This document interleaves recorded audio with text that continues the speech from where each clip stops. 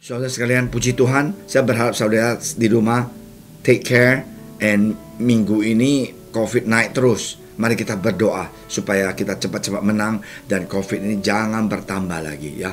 Kita mau berdoa buat saudara-saudari kita dan teman-teman kita yang kena COVID supaya Tuhan Yesus bisa menyembuhkan mereka ya. Mari saya undang Doni akan bantu doa supaya kita dikuatkan oleh firman Tuhan.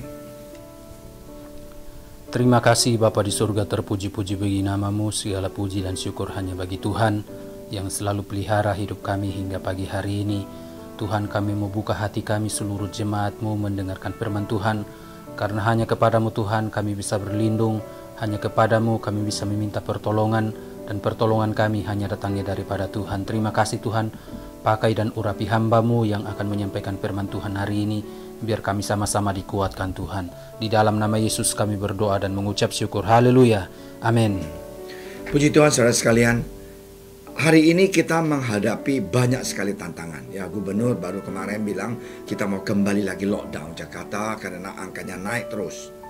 Nah, di dalam kekhawatiran ini, di dalam kebimbangan ini, kita manusia mau menuju kemana?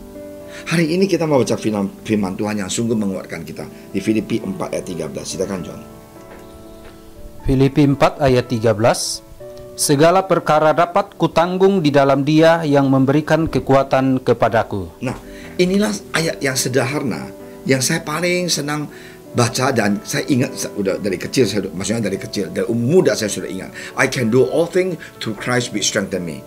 Dengan kata lain, segala perkara dapat kutanggung di dalam Dia yang memberikan kekuatan kepadaku.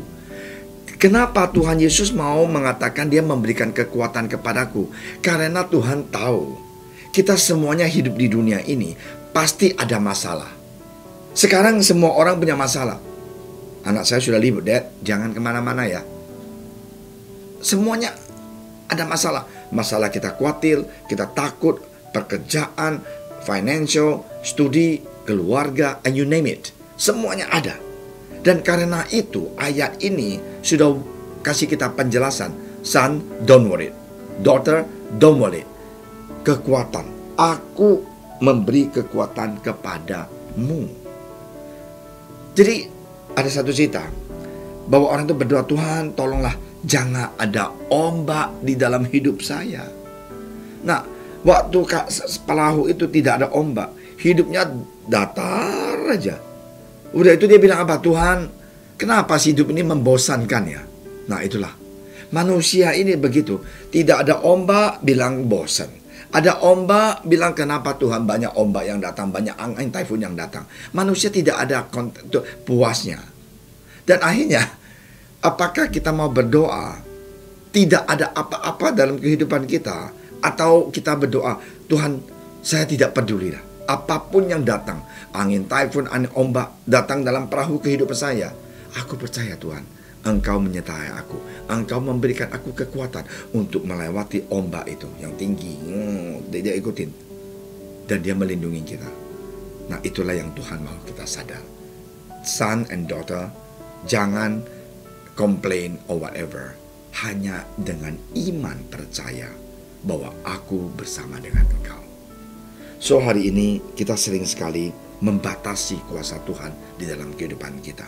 Kita cengeng, kita nggak punya iman, kita malas. Kalau mau datang ke Tuhan, sisa-sisa waktu. Kalau mau melayani, kalau ada waktu ya Pastor Amin.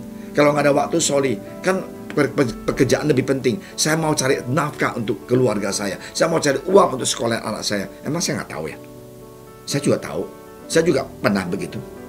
Tapi ada satu hal, aku percaya firman Tuhan itu iya dan amin. Seek ye first the kingdom of God, all of this shall be added unto you. Carilah kerajaan Allah dahulu, maka semuanya ini pasti akan datang kepada kamu. Gereja mempunyai kuasa untuk memberikan kita semangat. Gereja kita, maksudnya bukan gedung ya, brother sister kita dalam doa, dalam sehati seia, kita hidup di dalam Tuhan. Kita jangan membatasi kuasa Tuhan, bahwa kita akan dapat kuasa dari Tuhan untuk memenangkan atas setiap masalah kita. So hari ini ingat, kita sanggup karena Tuhan telah memberikan kita kekuatan.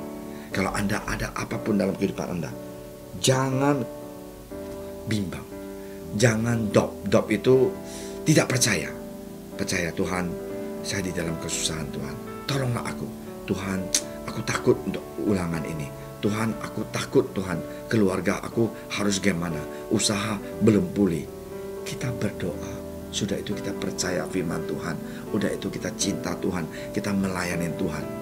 Melayani Tuhan itu apa? Doa itu juga satu pelayanan.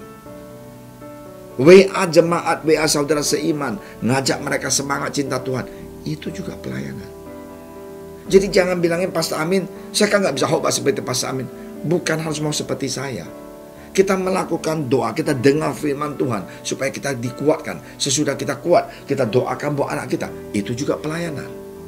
Jadi pelayanan itu tidak terbatas. Nah, hari ini, marilah ayat ini kita mendapatkan satu hal yang Yesus katakan. Segala perkara dapat kutanggung di dalam Dia yang memberi kekuatan kepadaku. Lalu Paulus tulis ini ke gereja Filipi. Dia tahu yang memberikan dia kekuatan itu adalah Tuhan Yesus yang dia percaya. Dan karena itu dia mengatakan, I'm not ashamed of the gospel. Saya tidak takut malu atas Injil ini. Because the gospel is the power of God in my life. Jadi karena firman Tuhan ini adalah kekuatan di dalam kehidupan saya. God bless you. Apapun problem kamu, percaya Anda ada kekuatan untuk memenangkannya, menghadapinya, menyelesaikannya dengan baik. Mari kita berdoa. Terima kasih Tuhan Yesus atas firman Engkau yang begitu luar biasa. Berkatilah kami, jamahlah kami, supaya kami sungguh bisa ngerti rencana Engkau di dalam kehidupan kami. Tuhan, kami mau pegang janji Engkau bahwa Tuhan telah memberikan kami kekuatan, Tuhan, untuk memenangkan segala masalah dalam kehidupan kami. Berkatilah studi, berkatilah keluarga, berkatilah pekerjaan kami. Oh Tuhan, perusahaan yang dimana kami kerja, Tuhan Kau lindungi. Dan juga yang usaha, Tuhan berkatilah usaha kami, karyawan yang kerja buat kami.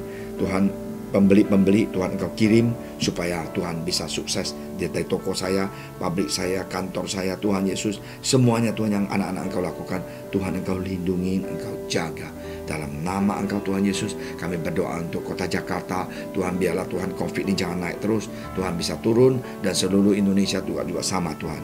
Dalam nama Engkau Tuhan Yesus, kami berdoa dan minta tolong.